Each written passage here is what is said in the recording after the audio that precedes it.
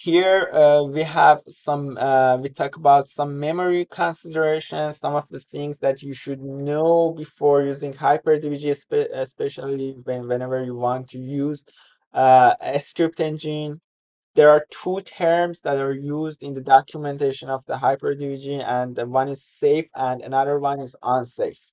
By safe, we mean something that works all the time and won't cause a system crash or system halt, because generally it's so tricky to manage codes in VMX root mode. HyperDbg gives the user the ability to run the custom assembly codes in all of the execution modes, including VMX root mode and VMX non-root mode. But whenever the code is running in VMX root mode, then you should avoid unsafe behavior, because generally speaking, the unsafe behavior will lead to system instability.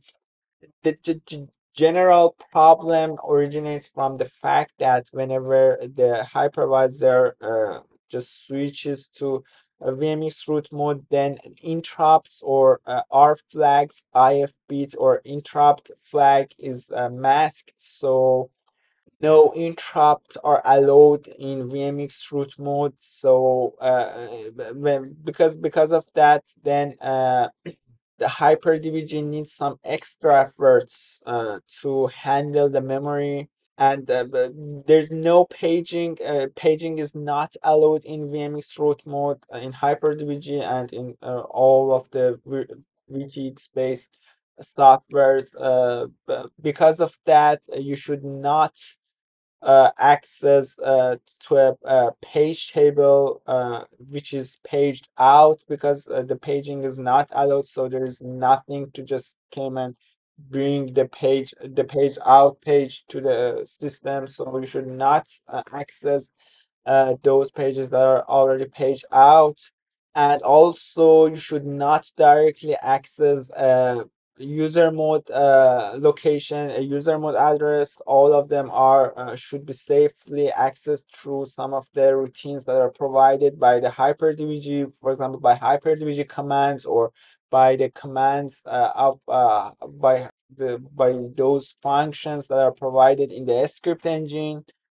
So HyperDbg also offers a buffer, a safe buffer to you, that you might use it, and you might use it as a place to save some ordinary things, like some writing some bytes safely on it. But in case if you want to access a memory, you should whether use HyperDbg commands or use some of the functions that are provided in the script engine. This is the way that HyperDbg handles unsafe and safe memory buffers.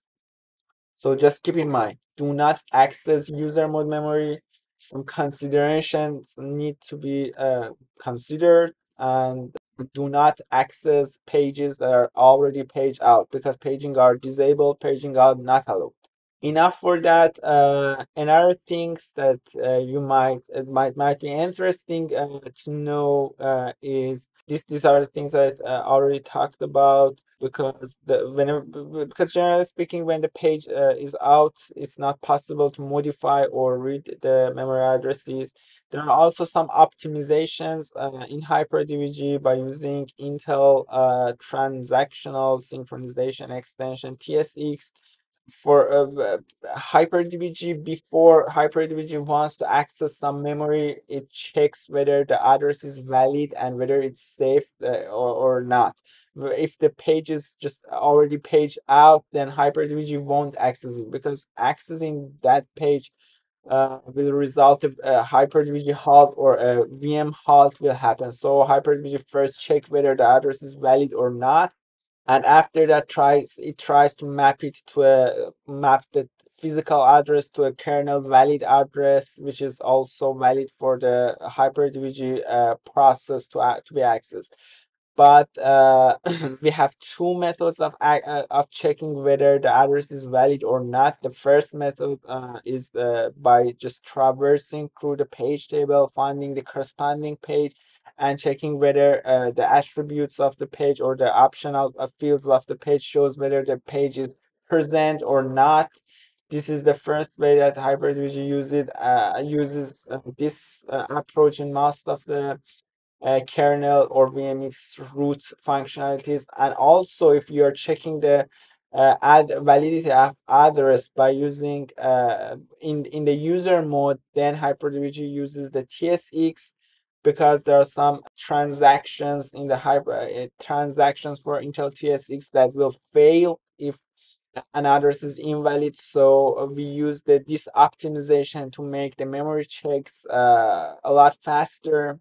And if the TSX is not available in your system, then HyperDbg will automatically switch to the classic method of checking addresses, which is the traversing through the page table entries. Another thing is pre-allocated pool. It's not allowed because the paging is disabled. It's not allowed, or it's not possible to allocate memory in VMX root mode. So you are not able to allocate any new memory.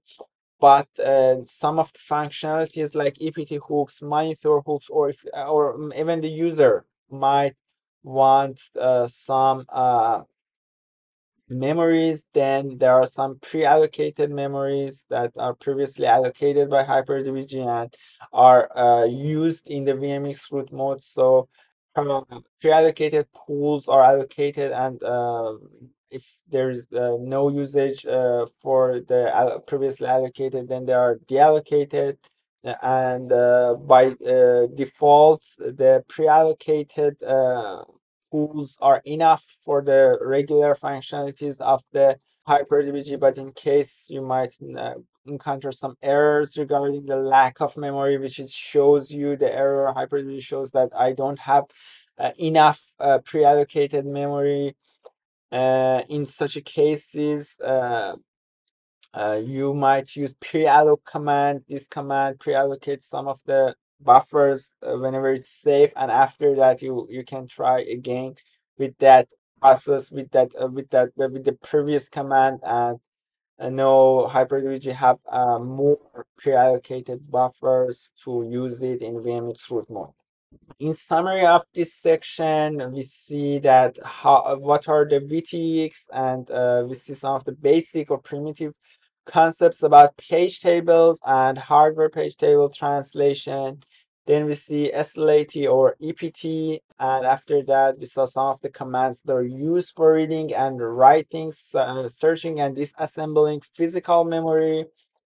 And we also see how we can convert a page table from physical to virtual and virtual to physical. And finally, we learn some of the considerations that you should make whenever using the HyperDbg in safe and unsafe states.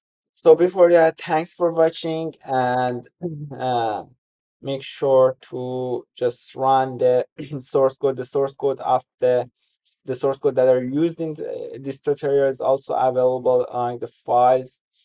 So yeah, that's it. Have a nice day.